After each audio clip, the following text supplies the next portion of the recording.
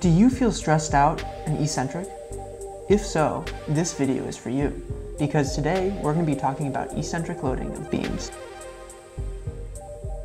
Most people don't realize that if you take a beam and you're loading it, and you load it off-center, you will have it rotate and it will be much less stiff than if you were pulling on it in just tension alone.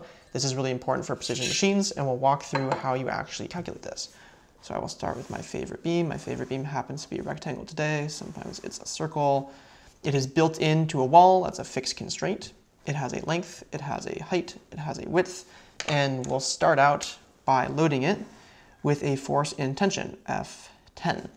So we know that the force, force divided by K tension is going to equal a delta in tension. The beam's going to get longer, and that stiffness, K tension, is equal to EA over L, which in this case is EWH over L. Pretty easy. However, if we put that force, let's make it exaggerated, at a distance, big delta, what's going to happen now? Well, that force times big delta is going to make a torque. That torque divided by K torsion, K theta of the beam, is going to make an angle. Basically, the beam is going to be sad. Theta. And then what happens is that theta times that delta is going to make a little delta theta equals theta times delta. Basically, we're rotating, is propagating that motion. Overall, what's going to happen is the delta total of the entire deformation of the beam is delta tension plus delta theta. So you could say, hey, for the same force, it's moving more. Or you could say, K total is going down because it's actually a combination of the stiffness of tension and torsion. Let's go through that in more detail. So K tension equals EWH over L, and therefore delta tension is equal to FL over EWH, and honestly, with high modulus materials, this is pretty small. So now let's go into the torque is equal to F times delta. The K theta is equal to, wait for it, E times I over L, okay? And for this beam, we're bending out a plane this way. I equals 1 over 12 WH cubed, you know and love it. So practically putting this through, we're going to get a theta out of this, and this K theta is equal to torque over theta. So theta equals torque over K theta equals force times big delta over LE, the I shows up, WH cubed, the 12 goes up top, and that is big theta, the angle rotation to get the little delta theta.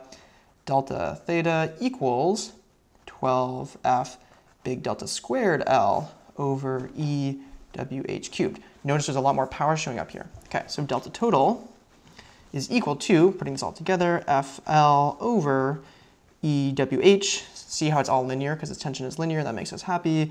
12F delta squared L over EWH cubed. Okay, we notice some terms we can combine. So pull out a FL over EWH. You'll notice that that is very similar to the tension stiffness, which it is, times a 1 plus 12 delta squared over h squared. We just took out the WH from the WH cubed and we're left with a h squared. Cool, so what's going on here? We've basically said that delta total equals force divided by K tension, because that L over EWH term, that's just K tension, times a new term. This new term is 1 plus 12 delta over h quantity squared. This is the eccentricity that is killing our stiffness. The other way to look at it is K total is equal to K tension, which is high, divided by 1 plus 12 big delta over h squared. That is the term that's killing us. Let's look at this. So let's say delta over h equals 1 over 100. You have a really well-aligned beam, so 1 over 100 squared turns into 1 over 10,000 times 12. That's going to be 12 over 10,000, which basically means your stiffness is 1 over 1.00012. It's basically good enough. Sorry, I made a mistake there. It's 1 over 1.0012. it's off by less than 0.1%. Cool. Now let's go delta over H equals 1 over 10. You're still trying pretty hard here, but you're struggling. So now we basically end up with K tension divided by 1 plus 0.12. Oh, our stiffness just went down by 12%. You're going to notice that if you're designing a precision machine. Now let's go cray-cray, delta over H equals 1. That is pure eccentricity. You have your fixed beam and you're actually loading it on the edge. And you might think, oh, this is not a big deal, but actually it is going to be catastrophic because that term at the bottom is now K tension divided by 1 plus 12 times 1 squared equals 1/13 of your original stiffness. So if you're not careful and you move your force application point from the center to the edge, your stiffness drops by a factor of 13. That will ruin your day. This is Precision Stuff. Thank you very much. Have a good day.